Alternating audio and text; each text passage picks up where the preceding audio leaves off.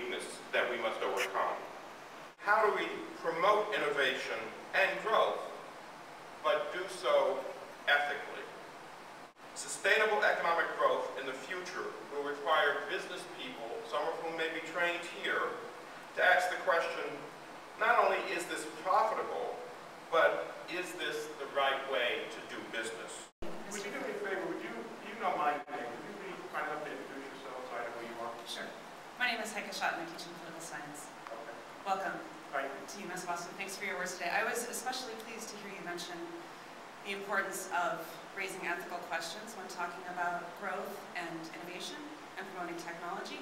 And I in particular was pleased to hear you say we need to ask the question not simply is this profitable, but is this the right thing to do? And I think those words are especially fitting given the mission and the purpose of TIAA-CREF, which is to invest to serve the social good and your commitment to socially responsible investing.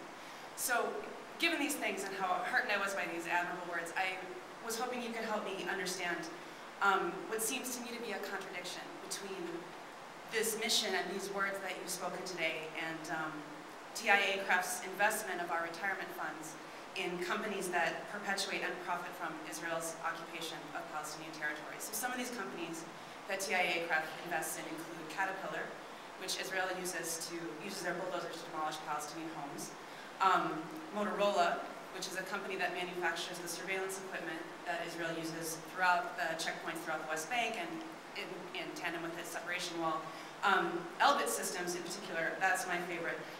Elbit Systems makes the unmanned drones that Israel uses to kill Palestinian civilians in targeted assassinations. The Norwegian Finance Ministry actually recently divested their own pension fund from this company because they found these acts to be so heinous.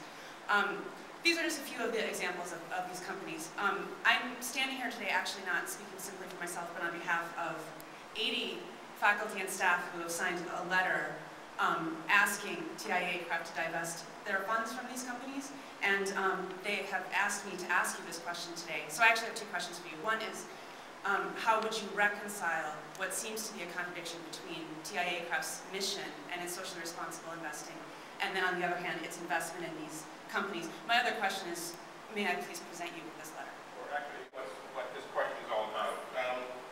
This came up. TIAA-CREF is, I think, the only mutual fund company that has an in-person annual meeting. And our most recent annual meeting, a group of our participants raised this range of issues. I'm not sure if you're, are you? Yes. Sure, you're part of this group. This group is called, I think it's called Jewish Voices for Peace.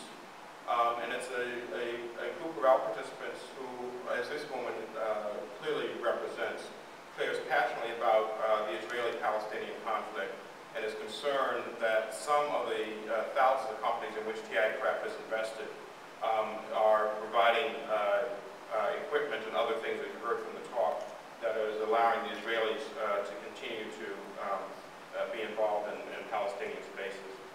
And the answer to your question, obviously, is we've had a chance to meet with your group. We've taken a look at some of the things that you've talked about. What I've discovered as we've gotten into this issue is across... I'm not a member of JVP, actually. I'm sorry? I'm not a member of JVP. I'm speaking as a faculty member at UMass Boston and a TIAA-CREF client. Right. Okay.